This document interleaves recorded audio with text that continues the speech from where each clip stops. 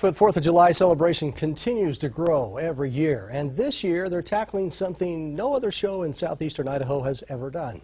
Eyewitness News reporter Hannah Miller joins us here in the studio. And Hannah, I know you spoke to the sponsors today. They're prepping, gearing up for something big, I guess. That's right, Todd. They're lighting the lake on fire. This year, they're launching fireworks off of floating barges from the middle of Jensen's Grove. Tonight, a dive team is assisting the Parks and Rec team as they're moving the docks from their current position into the middle of the lake. Here's exactly how Saturday's festivities are going down. This is going to be the biggest show ever in Bingham County. For the first time, the fireworks will have a multi-layer dimension. Large shell fireworks will be launched from this land area here.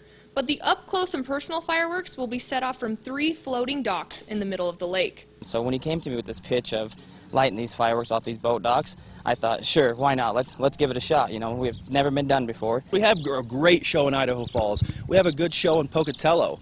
And right here in the middle of the region in Blackfoot, why another show? I believe Blackfoot is an amazing place. I believe Blackfoot has a lot to offer for raising families, a great place to recreate and have fun, and we want people to know that they can come to Blackfoot to play. The show will be fully synchronized to music, and audio will be broadcasted over River Country Radio throughout the entire park. But the party isn't just at night. This is an all-day event. Every year the Chamber gets calls about, are you going to have a parade for the 4th of July?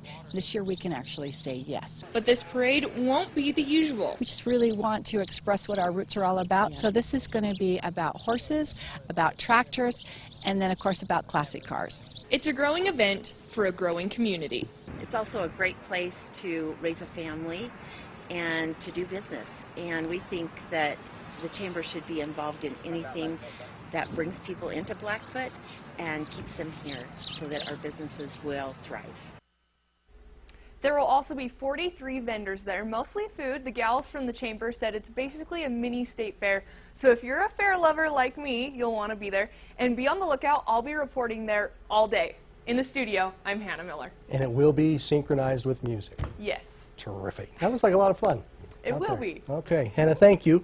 By the way, the parade starts at 9 a.m. The route will start at Highway 91 down Airport Road to Jensen Grove. Now, all